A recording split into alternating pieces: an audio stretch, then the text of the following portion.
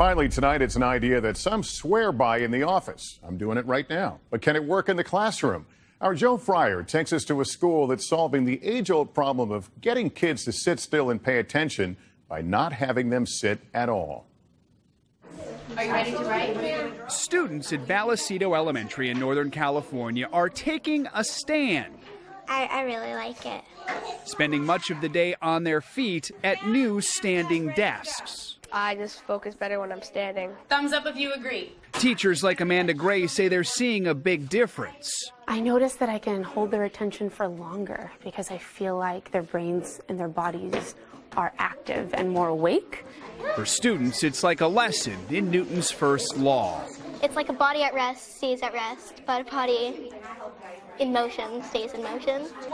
After testing the idea in a few classrooms last year, the school dumped all of its old-fashioned desks, replacing them with taller models. Even the principal has one. If someone walks in and says, well, kids shouldn't be standing all day, what do you say to that? We actually don't have them standing all day. Students can take a seat whenever they're feeling tired, and every desk has a fidget bar to keep kids moving. It releases your energy, and it's not having you hunched over, you're sitting tall. Researcher James Levine says getting kids to move more during the school day actually helps them in the classroom. Their scores are better, their attention is better, their specific skill development is better.